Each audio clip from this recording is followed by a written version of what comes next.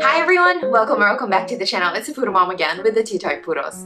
So today I'm going to be sharing with you my favorite product when it comes to anti-tick and flea, and it is called Cedarcide. Let's dive into it.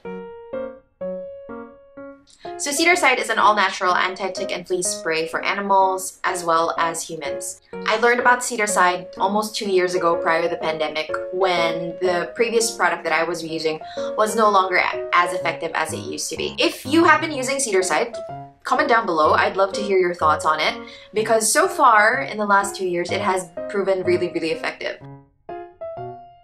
So they have two kinds. One is the Cedarcide original formulation for anti-tick and flea, and the other one is Tickshield. Now I have tried both. Personally, Tickshield works way better than the original. Why? Because the original has only 10% cedarwood oil, whereas this one has 20% more.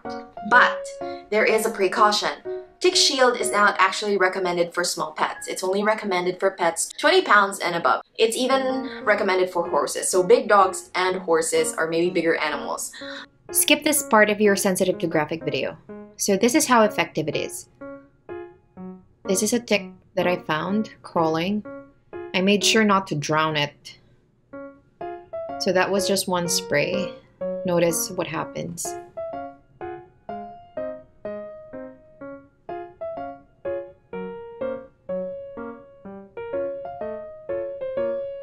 Dying in just a few seconds, literally. It doesn't resurrect either, unlike the other product that I have been using for the last 4 years. It's really up to you which one you would choose, but personally, this proved to be more effective.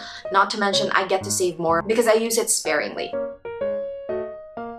I know you guys may have heard that oils can be both good and bad for pets depending on the amount of it and stuff. So this one, since it has more cedarwood oil, it may cause some irritation to some dogs. I'm not saying it would, but it can. I think that's why they were sharing that precaution. But so far, since I have been using it on my girls, they haven't really had any major reaction from it, except for when I use it too much.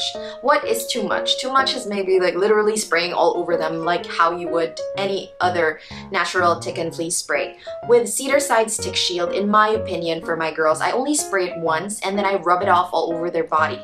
That's more than enough to make it effective. But if you are a little apprehensive because of that caution, then just go with the original one. It also works well, but you use it a lot more than this. So this is pretty much how I use it.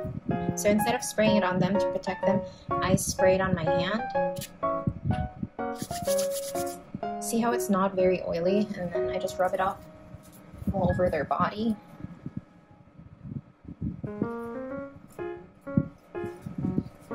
Their butt. Most especially their paws. And that's it. See how it's not oily? That's what I love about it, and it doesn't cause like some sort of oily residue on my dogs, which is great. And that's it. I don't even apply it every day. I apply it every 3 to 4 days. That's what's recommended, or as needed. Now let's talk about a little bit of the smell. For people who are not big fans of the smell of wood or trees, I wouldn't recommend getting this because it has a really strong wood smell. But please don't worry, it doesn't last very long. I mean the scent, not the efficacy. Maybe it'll last for maybe 30 minutes to an hour, and then after that you won't really notice the smell, and it doesn't really stick to your dogs. But the efficacy is still there. It still wards off the ticks and fleas nonetheless. I'm only sharing this because, as you all know, Bailey was diagnosed with anaplasma recently, and just because you use all natural products and somebody says that it's very effective and stuff like that doesn't guarantee 100% that they will never ever get it. But what happens is you lower the chances of them getting it. But I know you guys are gonna question me, how did Bailey get the blood parasite if she hasn't had ticks and fleas? So recently we also went to my grandmother's house, and I forgot to bring the tick and flea spray, which may or may not have been the reason why she got bitten by a tick. The thing is, I'm not even sure if that's where she got it.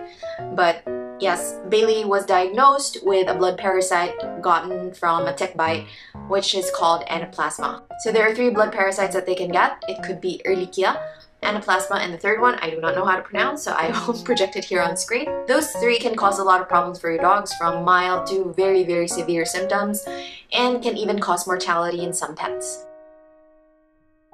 So overall, I highly recommend this product to anyone, to any pet owner.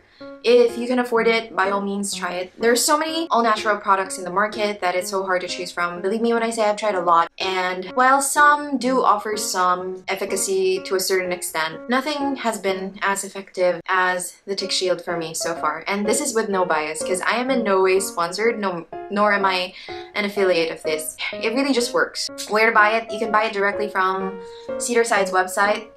I will post links in the description box below because I think they're on sale this week, because I recently also purchased their cedar wood granules, which I hope to replace my mom's usage of the Tickshield for her kitchen, because I've been hiding this and she has been very sneaky, because I don't know how she finds it to use all over the kitchen, because she says it's very effective in preventing cockroaches.